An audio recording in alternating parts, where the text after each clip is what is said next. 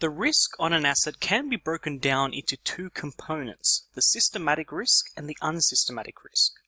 So we'll go over what these two are, and then we'll show how the unsystematic risk can actually be eliminated through diversification.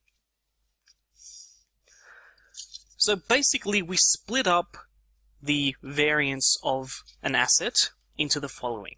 We have the beta squared multiplied by the market variance, and then we have this variance over here. And this is what we refer to as our unsystematic risk, whereas this is our systematic risk.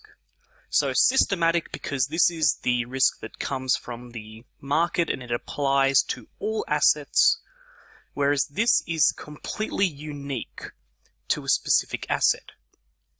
So for instance, if we're talking about the shares of a company, then the share price can be affected by news announcements regarding the company, such as earnings announcements, dividend announcements, changes in management, maybe there's a new CEO, all sorts of things. And so we are going to see variance in the share price as a result of just things happening with the company. But then on top of that, you expect it to move with the market to a certain degree. Now, if we have a look at the following, this is